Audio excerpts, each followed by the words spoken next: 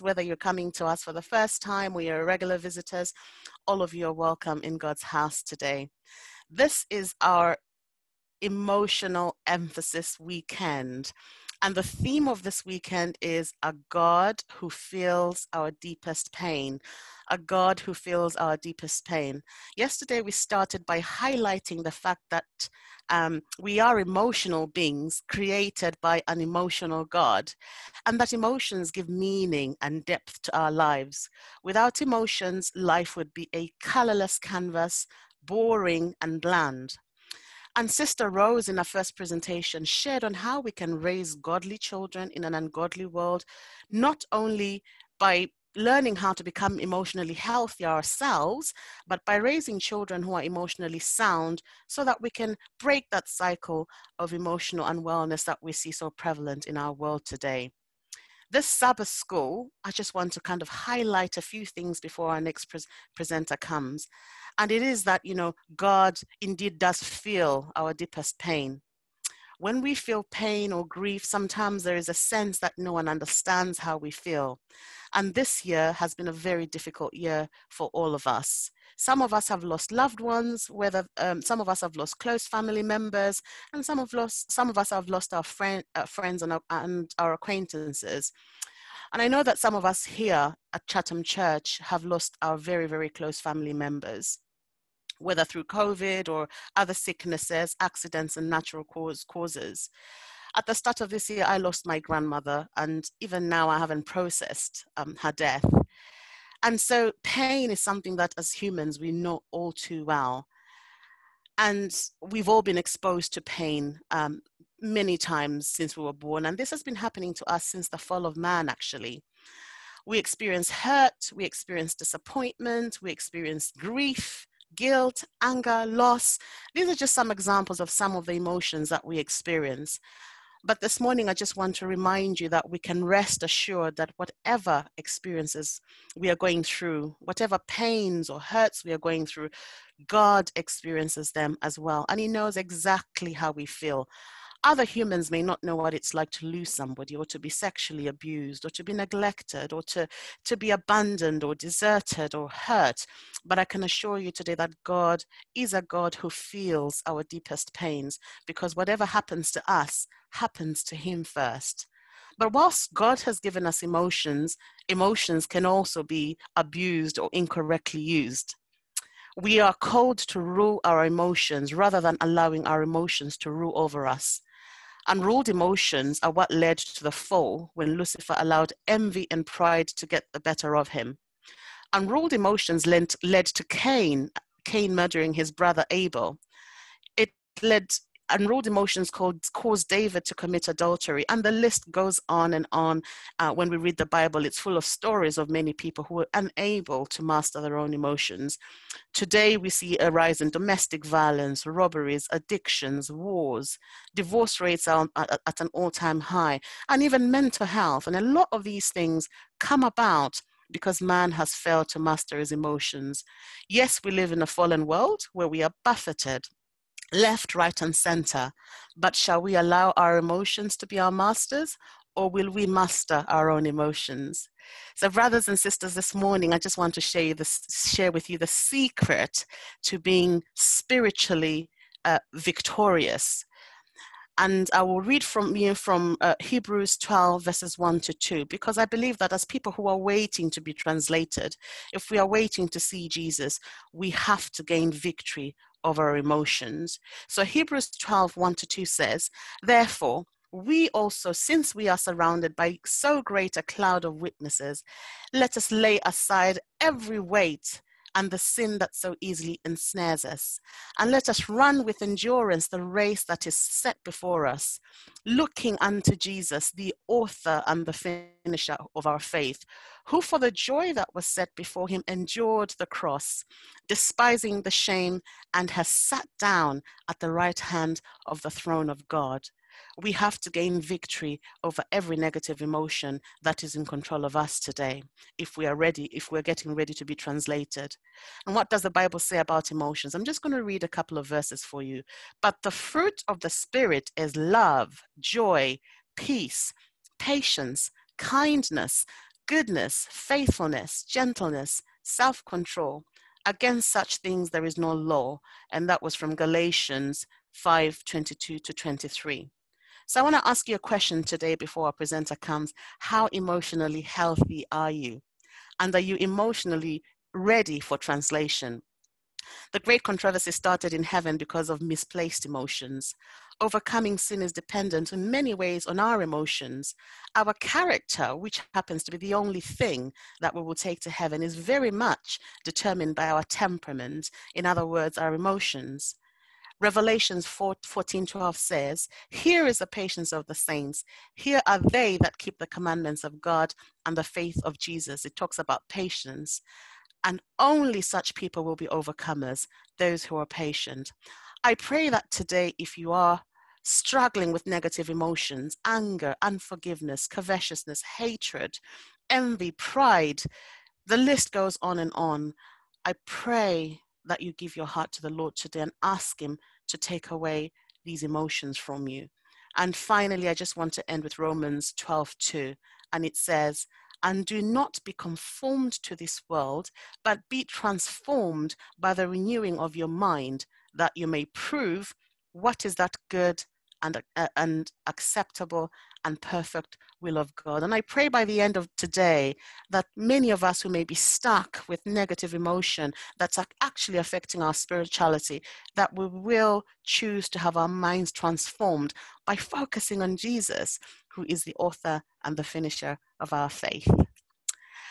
So without further ado, I don't know if Sister Tasha is here now. Maybe we should have our next presenter only because she has to leave, and then we'll have our special song after that. Is that okay, Sister Tasha?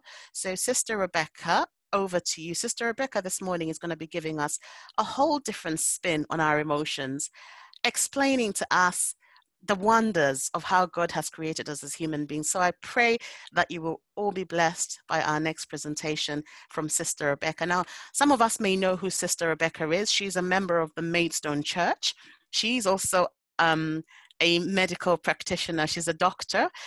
So she has a background in mental health, and she's currently training to become a GP. She's very passionate about mental health. Those of you that have heard her present at Maidstone Church, I'm totally blown away by the stuff that she shares about how wonderfully God has created us. So I pray that today you will be blessed as you listen to the presentation that Sister Rebecca has for us. And Sister Rebecca, thank you so much for accepting our invitation to come and speak to us today.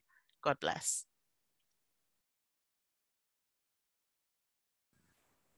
Thank you, Sister Vivian. Good morning, everyone. It's lovely to be with you, and it's very nice to see all of you. It's a pleasure being here, and how exciting that we're having this this whole day or a whole program with the emphasis of emotional health. I think that's brilliant and very important. I will share with you this morning a presentation that I have shared once before at Maidstone Church, I believe, a while over a year ago, and it was more on the focus of mental health, but a lot of these principles can also be transferred to emotional health. Is it okay if we bow our heads for another word of prayer before I begin? All right, let's pray. Dear Heavenly Father, good morning, Lord. Thank you, God, for being here with us. Thank you for the blessing, the opportunity, and the privilege of being able to meet, even though we're meeting virtually. Dear Lord, I pray for you to be with us, be with our minds, be with our hearts.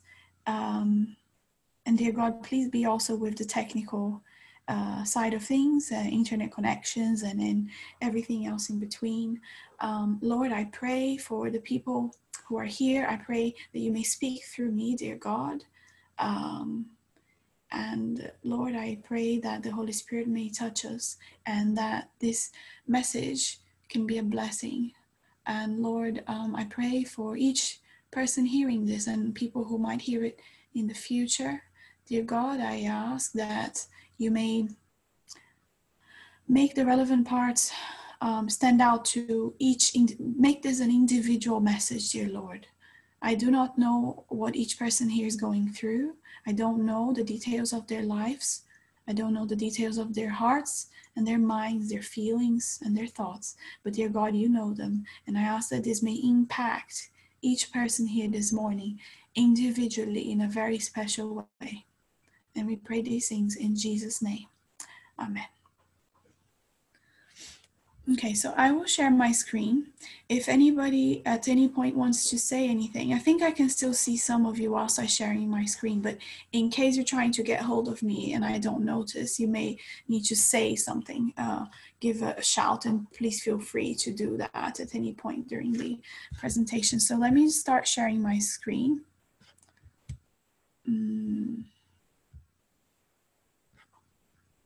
Are you able to see my screen?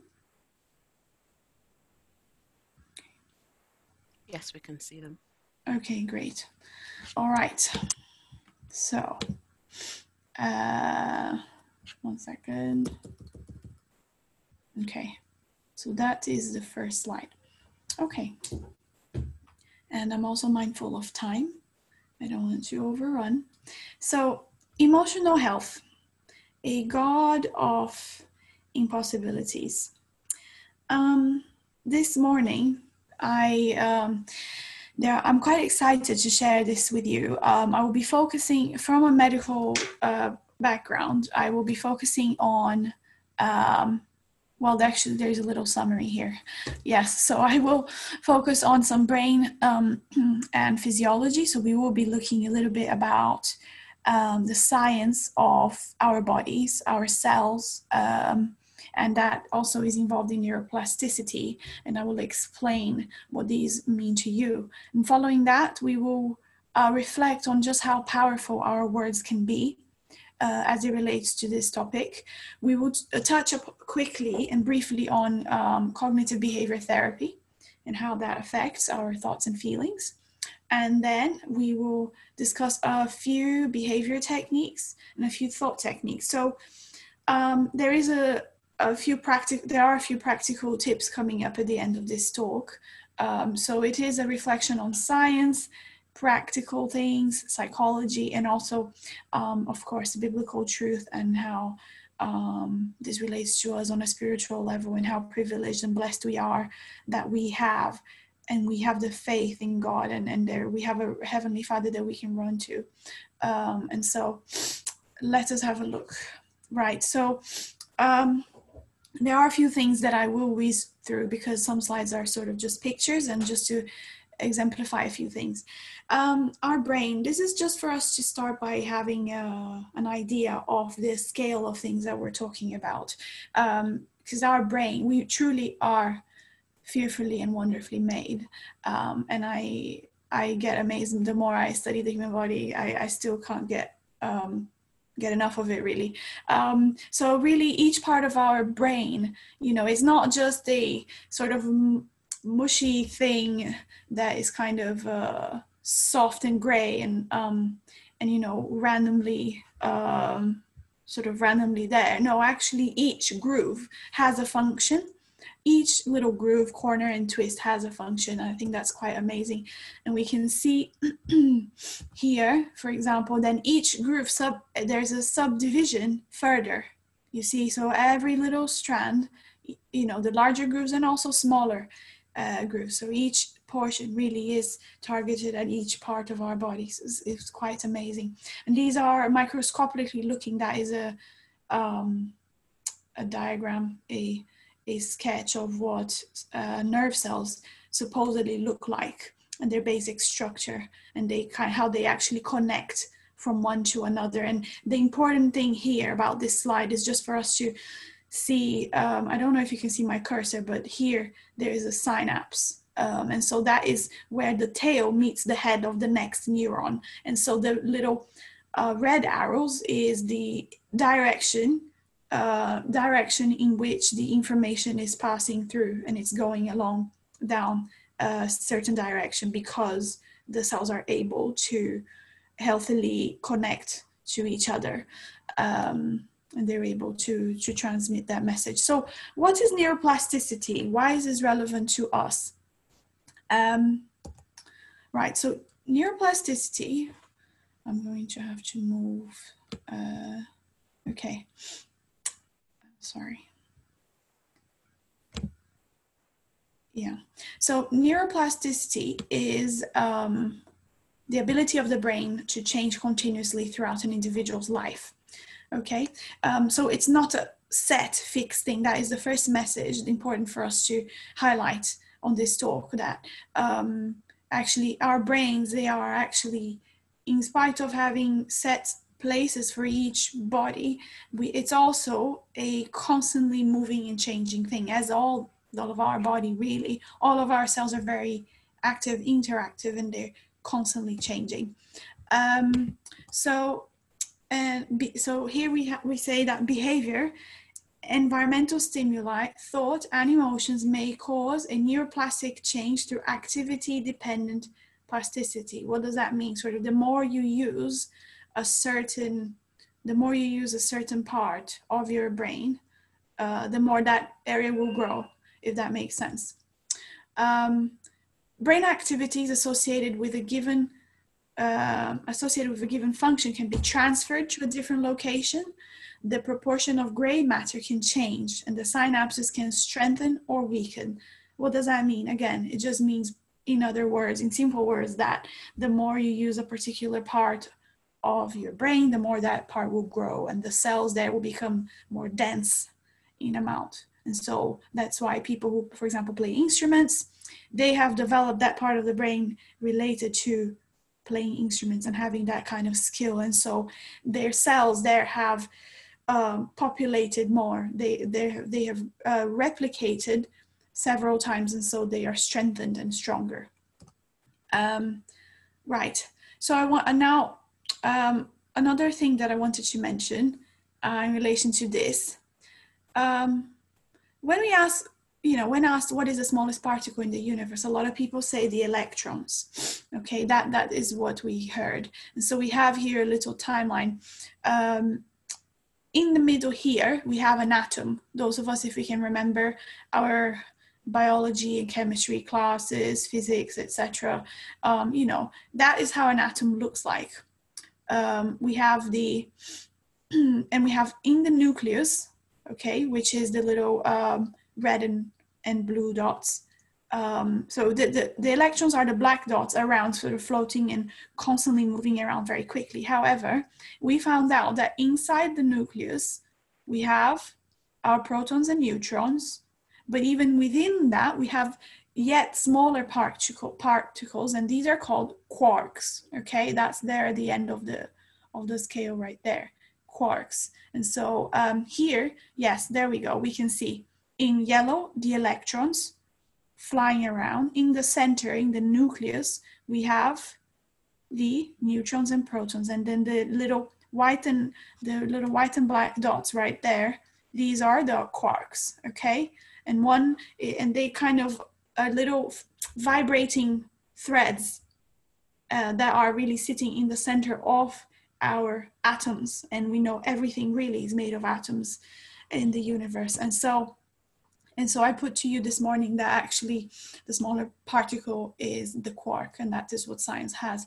learned not very long time ago, only a few decades. And interestingly enough, they found out, and this just really blows my mind, that the quark actually vibrates. These are little strings. One of them is sort of facing up, the other one is facing down, and they kind of vibrate with each other.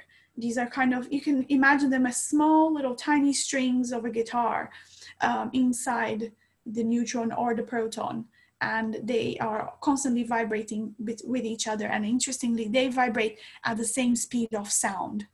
And so if we are all made of atoms, and really in the most important element of the atom and the smallest particle known in the universe is the quark, and that vibrates to sound, it tells me that actually everything else that is really what our universe is about. And again, we can go and reflect on the power of music And we are now, but however, I would like to focus on the power of words, and as it relates to our mental health, our emotional health, and our beliefs and our thoughts. And so I'm not going to read this slide, but as Christians, this scientific information that I just gave to you has a different importance, isn't it? Because we know our Lord created the world by speaking things into existence, didn't he? And so that, just want to let that sink in a little bit, because yes, he spoke things into existence. He said, let there be light. And then at each step, so that is just a copy of Genesis chapter 1, and so everything he said was so, and it came to be. And so I wonder, what does that say about the power of our words nowadays, as we live our lives here in this? Since then, the earth has obviously come through many changes. We have fallen in sin. However, we are still the same creations of God. And then verse 26 in chapter 1 says, God said, let us make man in our image, after our likeness. And so how was God? God was perfect, wasn't it? And so actually, initially, God created us perfectly in a beautiful, wonderful way. We have since then, unfortunately, come to sin. However, that was the original plan, and everything that we see in the universe was created by the power of sound, was created by God's voice and his words. And then it also helps me to reflect on James chapter 3, verses 5 to 10, where again, I won't read this everything, but here was a reflection on how the tongue is so powerful, and it says that animals, birds, and reptiles can be tamed. However, no human being can tame the tongue. It is a restless evil, full of deadly poison. With the tongue we praise our Lord, but we also give curse to human beings. Out of the same mouth come praise and cursing. And again, I think that's really very interesting, because it is for us to reflect on how powerful it is. And I will show you some more evidence of scientific sort of explanation as to how these things can impact the rest of our body as well. And so what have we concluded so far? What have we learned thus far in these first couple of slides that I've shared with you? First of all, our brains can change. This in itself, to a lot of people, can be quite mind-blowing. Some of us feel as though we may be stuck in a certain way forever. Some of us might. Have you ever had people labeling you with a certain description, a certain quality?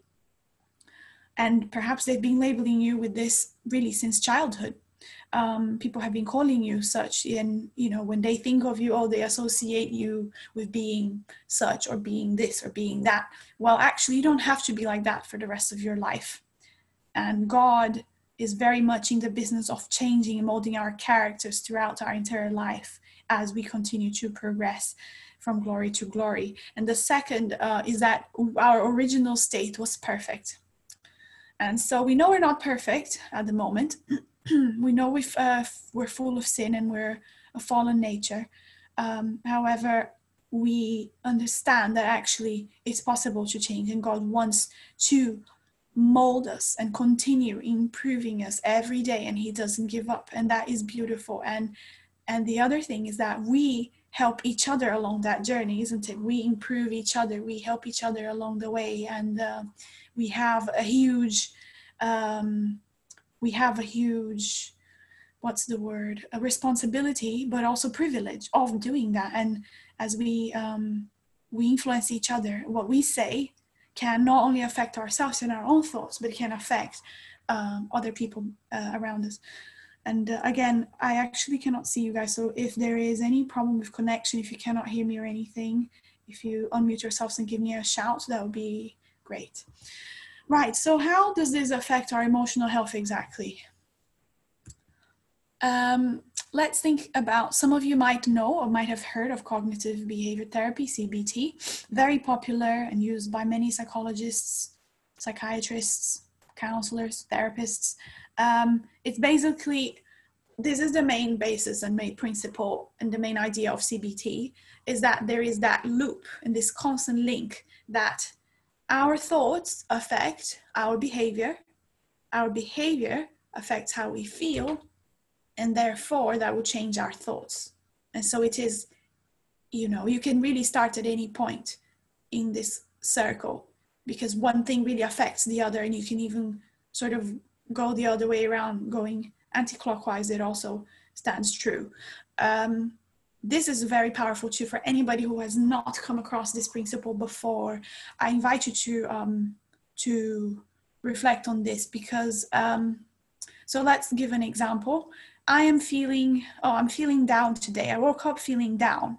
And actually I woke up thinking, let's start from thoughts. I woke up thinking that I don't feel like getting up and going to work today. And therefore I will kind of drag myself out of bed. That's my behavior now. I drag myself out of bed, and I don't really smile at people very much when I get to work. That's my behavior. And so the fact that I have behaved and my body has behaved in that way makes me feel down. And therefore, because I feel down, then it will confirm my initial thought. Oh yeah, so it is a bad day. And indeed, I'm not enjoying this very much today, and then again, the loop continues. Or if we start from feelings, I suddenly feel something. I feel a tightness in my chest and a discomfort. I feel quite uncomfortable, unwell. I feel anxious. I feel worried. And so this leads me to think, oh, what's happening then? Why am I feeling this way? And so my thoughts suddenly start thinking, what's going wrong? What's happening?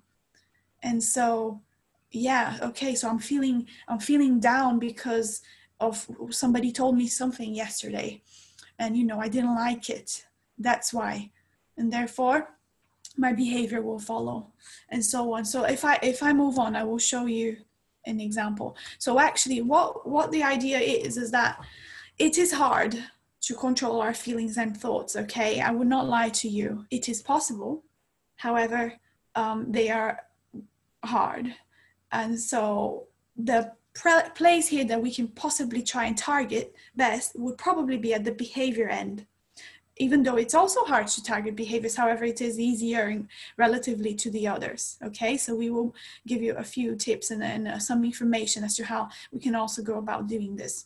So some behavioral techniques. Okay, so if we change that in the wheel, if we change any of the three, it just affects, and it affects everything else. It affects the entire cycle. So the proposition is to try and target behaviors, because as humans we find that a bit easier.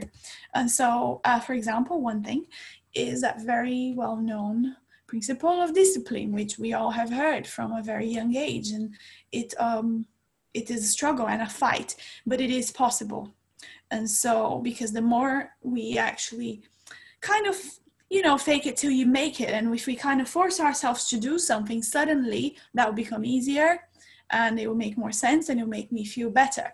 And again, I will show you at the brain level why this is so and how it happens. Now, another thing I would love to share with you is something called proprioception. What is proprioception? How does this help me changing my behavior in order to positively affect my feelings and my thoughts? So proprioception is a sense of self-movement and body position. Okay, so what does that mean? So at the moment I'm sitting on a chair, and even if I close my eyes, I'm aware and I know that I am sitting down and I'm not sort of hanging upside down, or so actually there are parts of our bodies that allow us to help. So this something that encodes distinct types of information. Okay, for example, limb velocity movement, the load on a limb, and it creates an overall representation of the body position, movement, and acceleration. For example, when you're inside an elevator, if you, whatever, regardless of what you pressed in that button, which floor you pressed once you walked into the elevator, if it suddenly starts moving in the wrong direction, even though in your head, I've told the elevator to go up, I want to go to the second floor. However, if suddenly it starts going down instead, even if you had your eyes closed, you would know and you will feel the elevator going down. Okay, so that is just an example of how our body is able to, that our body can relate and how we experience our external world. And so, for example, this is very true with gymnasts. They, in mid-air, they can spin their bodies in several different ways. And this is really proprioception working at its peak and at its best, because really small, tiny movements, the gymnasts are always aware exactly where their foot is or where, their thigh is at any point during that maneuver. And so here we can see that actually we physically and anatomically have cells and parts of our bodies that allow us to encode this information. How do we feel it? So we have three pretty much. We have joint. So we have some receptors in the joint. We have some receptors inside the muscle, and we have some receptors inside the tendon. Okay, and so these allow us to actually experience position, movement, and velocity of our bodies. Why are we talking about this? It could be it might sound a bit too technical. And here again, we just have a picture, because these sensors, they are connected to small little tiny nerve fibers. And these nerve fibers, they come up and connect directly to the brain. And so they tell your brain where you're at. And this is how we actually feel and experience this from the muscle into the brain, and we notice it. So why is this relevant? Okay, because again, behavior. Okay, so let's think about this now. Let's go back to our example of waking up in the morning and not feeling like going to work. That's where you wake up thinking that and feeling that. Okay, well, I don't really want, we know that it's probably not going to be very nice and beneficial for me to go about my day that way. And so how can I do anything practical to change that? Can I do anything practical to feel better? Well, yes, I can. I can stand tall and I can put a smile on my face. Just simply doing that is already the little receptors that I just showed you. They're sending signals to our brain. Oh, actually, I'm feeling good. I'm not feeling as bad as I thought. So because I decided that's how I behaved, my brain interpreted the information as if saying that things are good, things are well, and starts automatically then thinking more positive thoughts.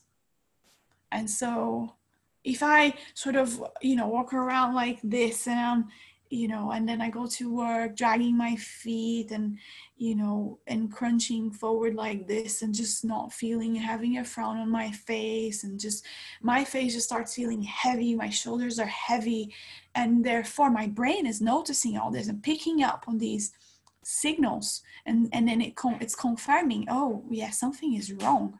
Something is not right and I'm not feeling well. And so that nourishes that loop and it feeds that loop. Is that making sense? I want to try and see you guys a little bit, because I don't want to be talking completely alone. And I just, are there any questions up to this point? And is this resonating?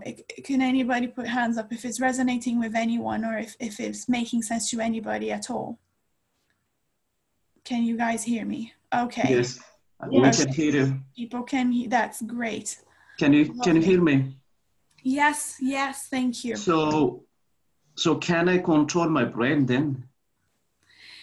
In a way. My question is, my gestures or something like that, does it control the brain, or can my brain control my gestures? Can you say that again? Can your brain control what? So can I control my brain through, the little gesture that I do?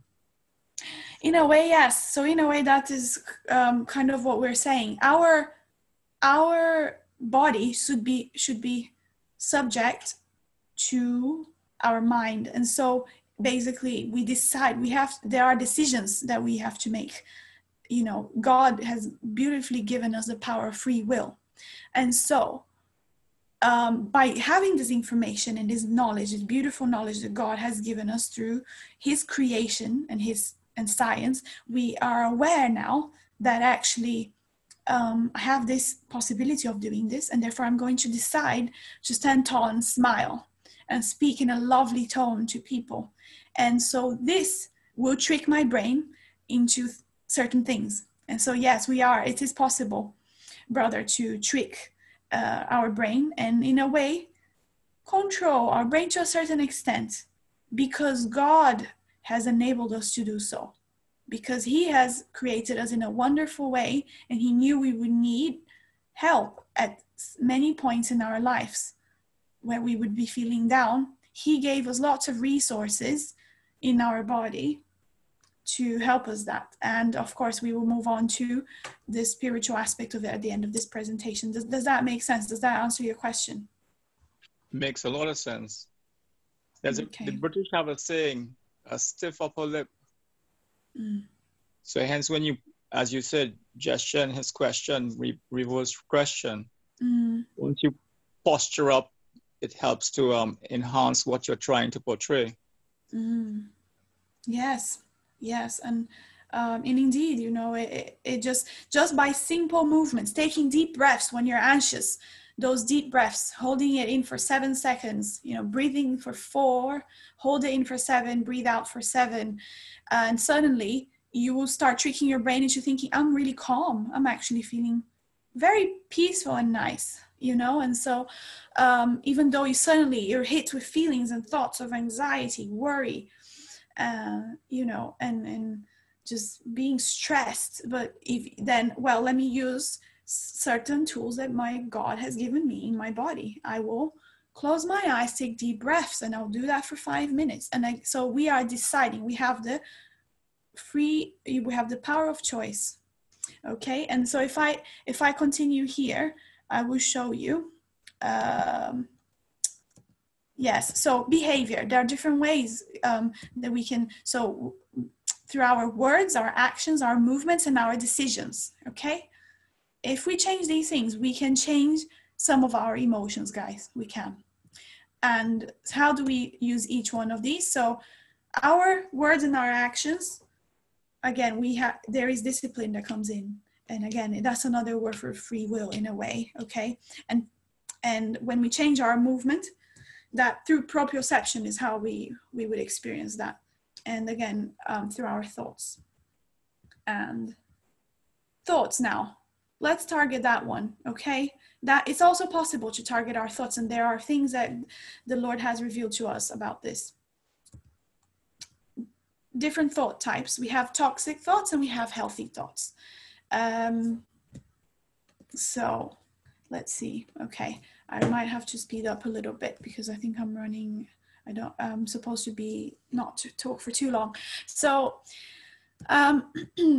let's just see, toxic thoughts, okay? What is the problem? What do we mean by toxic thoughts? We mean negative thoughts, negative words, and what happens? What's the problem with them? Well, the problem is they shift the body's focus to protection and survival, and reduces our ability to process and think with wisdom, okay? And so imagine that, you think, I'm late. Oh, I'm late. And I'm angry about myself for being late, and I'm rushed and stressed now. And so you will just dash down the corridor, doing your things, and not really realizing what's happening left and right of you. And these are simple, very simple, excuse me for the simplicity and silliness of these examples, but truly we kind of get clouded. Our frontal lobe gets clouded because a different part of the brain gets activated, and therefore we don't really think right. We don't think correctly. Reduces our ability to have wisdom. Maybe I'm so stressed and so rushed that an elderly lady just hit her foot somewhere right next to me, and I don't even realize it. I don't see it. I don't even empathize with her, because I'm just in this sort of toxic zone that is the unhealthy side, where God doesn't want us to really inhabit and stay in that place. In 2 Timothy, God says he has not given us a spirit of fear, but of power, of love, and of a sound mind, isn't it? We know about this. And so fear and love are kind of these opposite poles, always. And so God inhabits in the love, sort of love zone. And that's where he wants us to be, where all things are good, positive, and beautiful, in the love zone, or the love side. And that's what we call the healthy thoughts. Anything else that's different, we call those toxic thoughts, and they affect and make our brain actually act and think in a different way completely.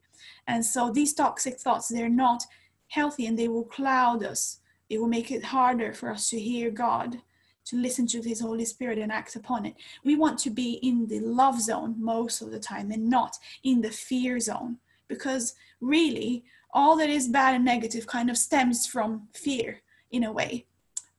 From fear and pride really go hand in hand, and they are completely opposite to what love and self-denial really represents. And so just a little quick depiction of, again, those nerve cells that we saw at the beginning. These are kind of real ones, looking under an electron microscope. So the orange bits, these are the head, the nucleus, the cell. Okay, the head and the body of the cell, and the little purple things are the tails and the connections that they have in between them. So just an example of, toxic thoughts, they can actually diminish and kill some of our neurons, some of our brain cells, okay? They will not be healthy and thriving. And so some of them may die and fade away, and you will just have less of them, a gap here or a gap there. We will find gaps in the brain, and we do see less density of neurons in people with dementia, for example, in people of older age, the very elderly. We do see these things, and it comes back to neuroplasticity. So what are healthy thoughts then? Well, God already told us in Proverbs, pleasant words are as honeycomb, sweet to the soul and healthy to the bones. Why did God say that? Well, because he created our bodies. He knows all about this physiology, the physics and the chemistry behind it. And it's true, because it affects absolutely how we feel and how we think. That, again, going back to the power of our words, and that the smallest particle in the universe is the quark. And so there is a quote, Barbara O'Neill, she's a naturopath, some of you guys might know her, she's Adventist, and she says, we have no say on the first thought that comes to our head, but we have total say on the thoughts after that. So any subsequent thoughts we can affect and impact. And so interestingly, what did I want to say here about the path of least resistance? Basically, so the more we use a certain pathway in our brain, the thicker and stronger those connections will get. If you remember the synapse, when one nerve cell sort of connects to the other one, they also multiply and replicate, and they become larger in number. For example, the more you use, if you do some workout in the gym, and I will be doing bicep curls, well, my biceps will grow, okay, because those cells are replicating and becoming larger in number. It is similar.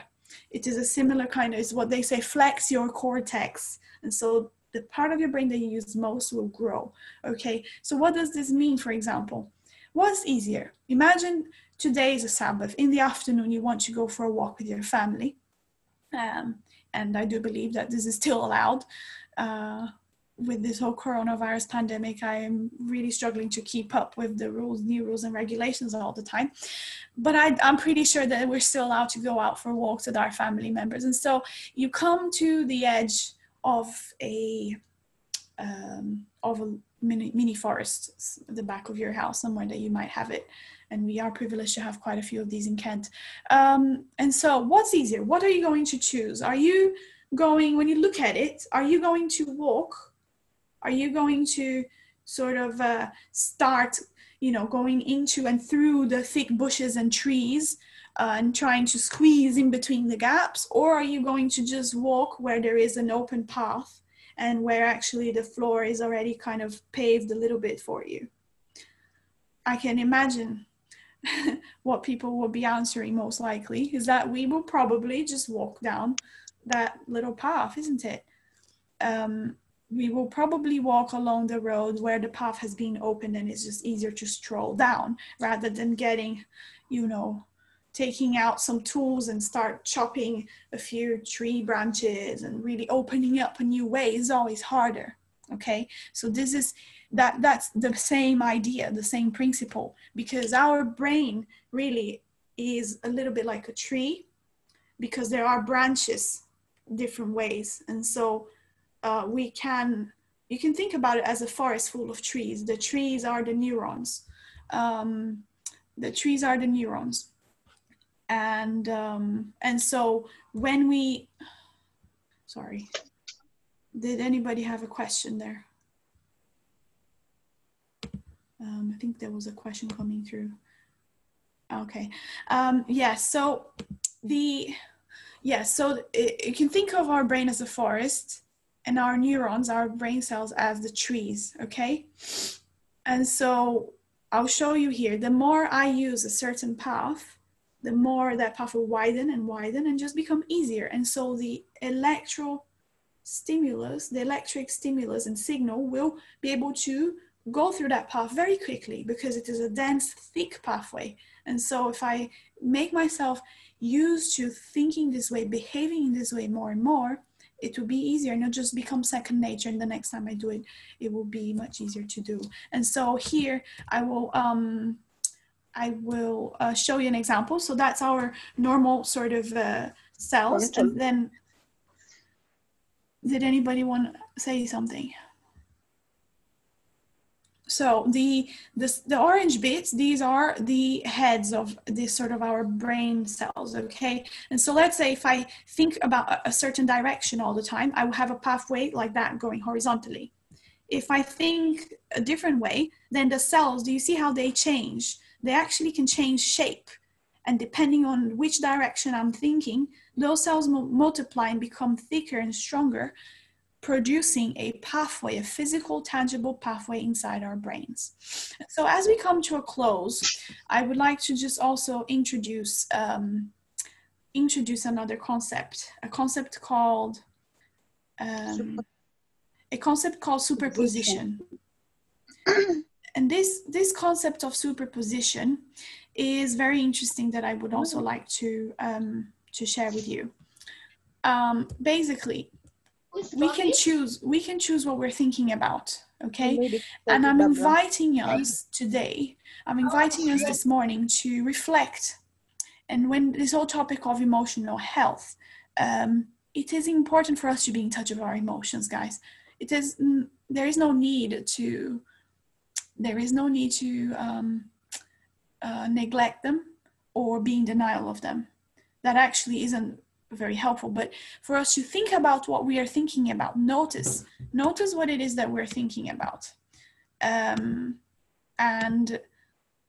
So in 2 Corinthians, God tells us, casting down arguments and every high thing that exalts itself against the knowledge of God, bringing every thought into captivity to the obedience of God. That's what we mean by superposition. In other words, basically, superposition is a very important temporary state when a thought quickly enters our mind and we have a few seconds to decide what to do with that thought, okay? And so it is important to notice and reflect, noticing what's going on in our heads. What are we really thinking about? Because so basically every few seconds our frontal lobe is swept through and thoughts are built into our non-conscious mind, okay? So that we have here in the front is really what's happening here and now. It is like, a little telly that is just showing what's happening, what am I experiencing now? And then with time, this gets recorded into our long-term memory back in the other more posterior areas of the brain.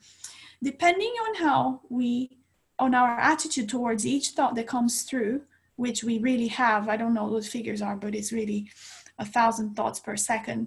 I mean, whatever we decide to do with those thoughts will decide which part of the brain this will be stored and what we're going to make of it. Okay, and so it is very important. So get it right before it goes into your subconscious. So what do we mean? What do we mean by that? So somebody called your name. You were at school, okay? If you're a child, a teenager, somebody called you. Oh, you're stupid. Somebody at school tells you that. Well, you have a few seconds to decide what to do with that information that was just given to you. You can either feel really bad and sad and say, I am stupid. I probably am. You know, there must be a reason why they're saying that. What have I done? What's wrong with me? That's terrible. Or you can think, I wonder what has led this person to say this right now to me? What's going on behind their mind and their thoughts in this situation that led them to say this right now? So if we don't take it personal, if we try and take a step back and look above the situation and try to really reflect and process it in a healthy way, this will have a great, huge impact, particularly with certain things and truths statements that people have been telling us our entire lives. Sister Nicola has a question. Yes, please, sister.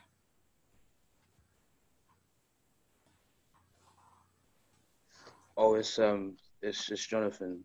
Oh, hi. Morning, everyone. Morning, Hello. Jonathan. Morning. My question is, so you see like the fight or flight hormones. Yeah. Do you think so like when God created man, like did he create us with those hormones still? Like would we have needed fight and flight hormones if we were like perfect beings from before? Like if like Adam and Eve, do you feel that they would have needed those hormones, or are they just natural? Yes, I believe God absolutely intended to create us with our fight and flight hormones, and that they are healthy and helpful to us. For example, when we feel pain, when something is hurting us, harming us in any way, they are protective mechanisms that actually God, I do believe God created those protective mechanisms for our good and for our benefit. Okay, thank you. No problem. Yeah, raising hands really helps because I can see if anybody raises hands. I can't see your faces, but I actually can see if somebody raises a hand. I get a notification. I have one question, if you don't mind. Yes. So I can control my brain, but my question is, can someone else control my brain too? So yeah, I think this is what we were talking about now. Basically, what other people say. I will show you. There's a little diagram and scheme at the end of this that actually shows us how. So let's think. How can a person control me, for example? Well, through the 5 senses that we have. We experience the world around us through 5 senses. So the only ways that the people would be able to control us would be in these 5 ways, which is sight, hearing, touching, so our vision, our hearing, our taste, our touch, and our smell. These are the 5 sensory informations that are coming into our bodies. And these, some people call the 5 avenues of the 5 windows of the soul, okay? And so people might have, maybe somebody punched you, or somebody said, so you felt that, ow, you feel it, or somebody said something really negative to you. They spoke words, toxic words to you. They spoke negativity. And so what happens? These things get processed. We feel it through these 5 sensory means that we have in our body. They get processed. They travel to our brain, and they do produce physical substance there. Okay, so let's say through physics, through waves, this enters our ears, and our ear has a really beautiful way of picking up neurons and sensory information that will transform that into proteins that will be released inside our brain, and these proteins produce more or less cells in one or other particular part of the brain. Does that make sense? And so that's why this superposition slide is important, because then that's when I can decide, okay, I heard something really negative, somebody called me names, somebody just punched me for whatever reason it was. How am I going to interpret that? Yes, my body felt it. However, I can choose which part of the brain this information will be stored into. Does that make sense? So I can interpret, I can translate it. Whatever I see and I experience in my environment around me, I have the privilege of being able to translate and interpret in my own way. And even if we just kind of force ourselves to do that diligently, even though if maybe we don't believe it very much, just tell yourself, it's okay, she didn't mean it. She didn't mean it. Maybe it was an accident. Believe me, you will already feel better. And this information will harm you less. Okay, so I hope that answers your question, brother. I'm just going to move on because I'm mindful of time. I might have to skip a few things. Proverbs 23 tells us, for as a man thinketh in his heart, so is he. And again, this is God. This supports everything we're talking about at the moment. And so here is a little slide. So actually that what are we saying really? That we can, as Brother Revo mentioned, we can actually change our brains, can we? How does that happen? Well, neuroplasticity, as we mentioned, and we have a power of changing our DNA. The bottom line there says our decisions can change our DNA. Really? How's that possible? How is that actually, from a chemical, biological level, how is that possible? It's already some of the things I've mentioned. So here we go. A little diagram of what I just said. A thought or an information comes through to me. I hear something. Then hormones are released. Hormones and neurotransmitters are released into the fluid. Our body, as we know, 85% water. We have already had talks about this in the past. And so these hormones suddenly are released and they start floating around. My cells, my nerve cells, let's say my brain cells, my neurons, they bathe in this fluid. This fluid is filled with, let's say, adrenaline, okay, because somebody just punched me and that was the information I received. It's bathed in these hormones. Now, the cell soaks up the components of this fluid and starts building their own proteins. Different proteins build different shapes and different sizes of neurons. And therefore, dendrites will be formed. What are the dendrites? These are the little arms and the tails of the neurons, okay? So let's say if I think lots of positive thoughts, I will be building lots of dendrites that are going towards the right side. But if I think lots of negative thoughts, let's say I will be building lots of dendrites going the other way. And so in this way, that's how our brain, the neuroplasticity is made. And that's how the shape of the trees inside our brain forest, they are changing and adapting with time, depending on whatever we are receiving and hearing. And so a thicker pathway will be made this way if I decide to think more positive thoughts, because physically, a physical substance as a mental real estate is built, is formed and shaped into this direction, and so it will be easier. So the more you go to the gym, the easier it is to go to the gym. The more I decide to wake up at 5 a.m. every day, change and exercise before I go to work, the easier it will become, because your brain is accustomed to it, because you've built those neuronal pathways in time, okay?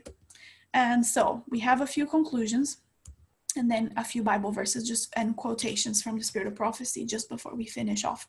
I aim to finish in less than 5 minutes. So again, to what we started off this talk by saying, some people have received labels over time in life that have made them labels that they disliked and that they did not enjoy, and that they probably don't agree, and it makes them perhaps resent those people, or anything that you might have experienced negative in your life before. Well, God is telling us this morning that actually you can be different. The Lord would love to transform our characters from glory to glory. We do not need to be the same forever. We have gone through a few practical tips this morning of how making use of and taking advantage of the beautiful physiology and biochemistry that God has created us with, we can have an impact on these things, and we can use our free will. And so it is not who you are, okay? It is who we perhaps have become over time. Remember, God created us perfectly in Genesis through the power of his word. And so we also can change. We were originally designed perfect, and our brains can indeed change and adapt, okay? If something was wired in, we can wire it out. Oh, I'm a person who eats junk food, no, well, that's not who you are. You've over time learned and adapted and took up this habit, but that's not something you need to do forever. Or I'm a person who, I'm depressed. People just label me as down, depressed, and anxious. I'm just a stress head. I'm a stress head. A lot of people, can give you that label. You're a stress head. No, you're not. You've become over time, because of certain things that you've gone through in your life, you might have adapted this and developed it. So if it was wired into your brain, you can absolutely wire it out. And I hope this can be a very liberating and freedom-giving word that is reaching us this morning. Let's take responsibility for our thoughts, okay? Let's grow our pathways in the right direction. Let's flex our cortex. Just like if we want to increase a certain muscle, we can definitely increase certain parts of our brains, all right? And Deuteronomy 30:19 says, I have set before you life and death, blessing and cursing. Therefore, choose life, that both thou and thy seed may live. Okay, and we know this quotation from Philippians. Why was God telling us these things? Again, because he knew he created your body. He knew exactly what he was talking about. Let us reflect on all things that are noble, things that are just, things that are pure, things that are lovely, things that are of good report, and that is why, because it is just physically healthier for us. And so this morning, I invite you to think, perhaps, how does this message impact my practical life? How does this change anything? That person you've been meaning to forgive, the sadness you might have been wanting to overcome, the resentment you're tired of feeling, the fear you would like to get rid of, the anger that burns you inside, a new habit you would like to implement, perhaps, a part of your character that you would like to change, a new person you want to be. By God's power, through his strength, through his enabling of his Holy Spirit, not only it is possible, and even if you don't feel like it, he says that he will give us the will and to do. And so even if you don't feel like it, just go to God and tell him, Lord, I don't even feel like changing, but I probably should. And Lord, I don't feel like forgiving that person. Lord, can you please give me the desire of forgiving them? And then the next step, actually enable me to forgive them. Help me to achieve that, dear Lord, please. Because I can see you have made me in a wonderful, wonderful way. And so Jesus is the one who can do this for us. Yes, there are certain practical tips that we can make use of. However, all of this is really completely pointless and useless if it is not done through the power of Jesus Christ, through his saving blood. We have a possibility of being rescued from sins. And so he tells us to come to him, take his yoke, because he is gentle and humble in heart, and we will find rest. His yoke is easy and his burden is light. And this is the very last slide. And I Sister Vivian, I think this is exactly the topic of this weekend, this emotional health emphasis. And I don't know, you might have already shared this quote yesterday evening when you started, or at any point, but this, I just find it so beautiful and impactful, and it ties in perfectly with what we're talking about. That is a God who feels our deepest pain. And Spirit of Prophecy tells us that in Ministry of Healing. Let me read that. He who took humanity upon himself knows how to sympathize with the sufferings of humanity. Not only does Christ know every soul and the peculiar needs and trials of that soul, he knows all the circumstances that chafe and perplex the spirit. So he does feel our deepest pain. His hand is outstretched in pitying tenderness to every suffering child. Those who suffer most have most of his sympathy and pity. He is touched with the feeling of our infirmities, and he desires us to lay our perplexities and troubles at his feet and to leave them there. And so this morning, my prayer is that we may be able to do that. In Jesus' name, I pray that we may be able to understand and take this message to our hearts and just to thank God that he's a God who feels. He's a God of emotions. He sympathizes with us, and Jesus came to feel in his skin how it's like, how the human experience is like, so he can sympathize with us even more. And so he's asking us to throw and cast our fears far away, so far that we cannot see them anymore, and we lose sight of them and forget and leave them there. Thank you very much. Wow.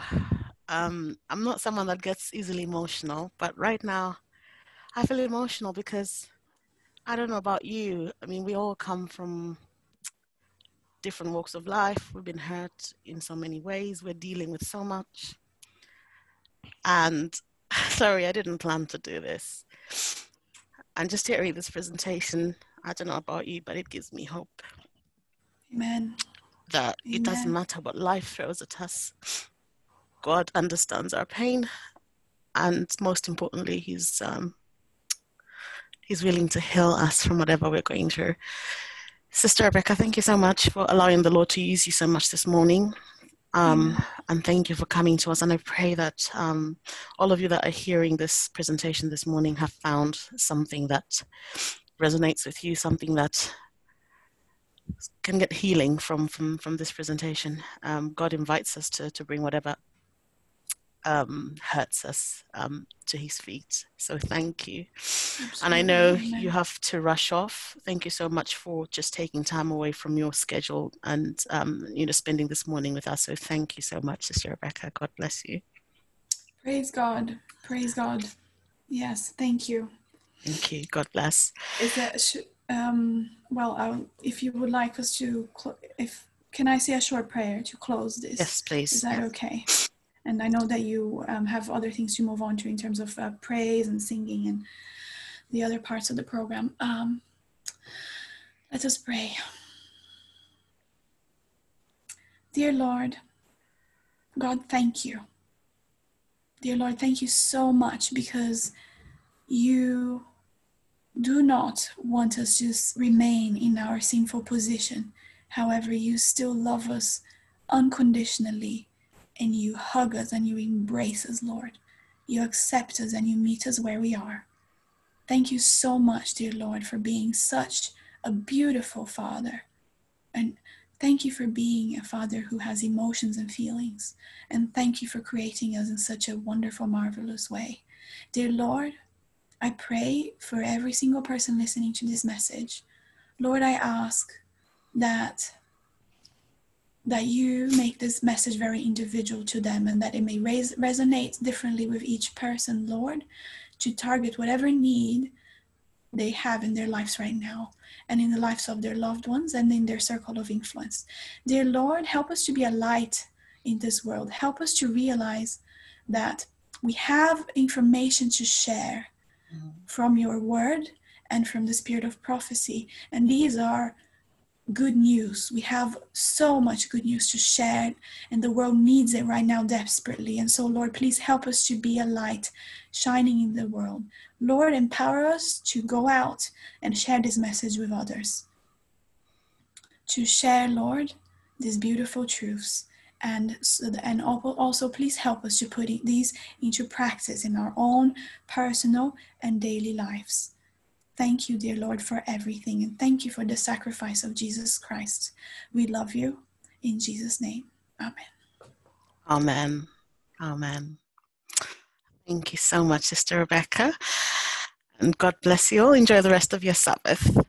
And before we move into our lesson summary, I hope you've all been blessed by that presentation, everyone. I know it's very quiet, and it is one that takes contemplation and reflection. And as we continue to reflect on these messages for today, may we ask God to really work out a change in our own lives.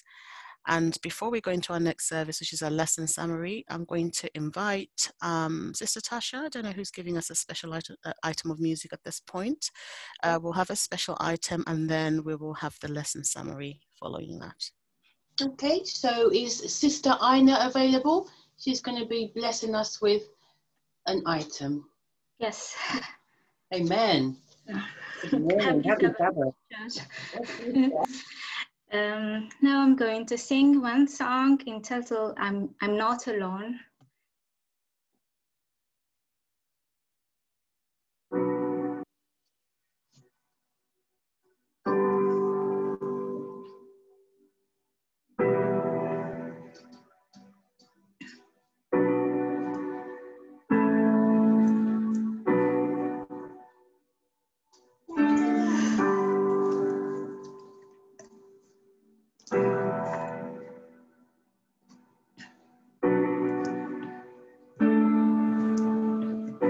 When I walk through deep waters, I know that you will be with me. When I'm standing in the fire, I will not be overcome. Through the valleys of the shadow, I will not fear. I am not alone. I am not alone. You will go before me. You will never leave me. I am not alone. I am not alone. You will go before me. You will never leave me.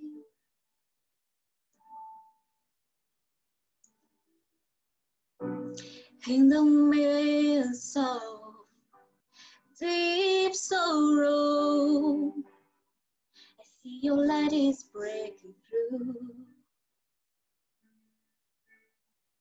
The dark of night will not overtake me. I am pressing into you. Lord, you fight my every battle, and I will not fear. I am not alone. I am not alone. You will go before me. You will never leave me. I am not alone. I am not alone. You will go before me. You will never leave me. You amaze me, redeem me. You call me as your own. You amaze me, redeem me. You call me as your own. You amaze me, redeem me. You call me as your own. You amaze me, redeem me.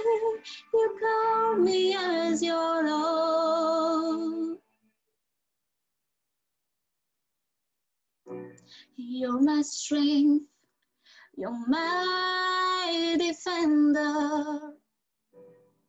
You're my refuge in the storm. Through these trials, you've always been faithful. You bring healing to my soul. I am not alone. I am not alone.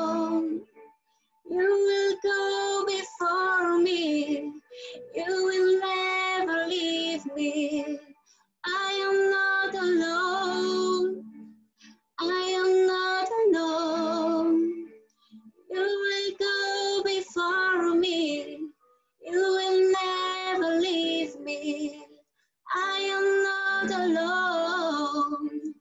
I am not alone. You will go before me. You will never leave me. I am not alone. I am not alone. You will go before me. You will never leave me. I am not alone. I am not alone. You will go before me. You will never leave me. I am not alone. I am not alone. You will go before me. You will never leave me. Amen. Amen and amen. Thank you so much for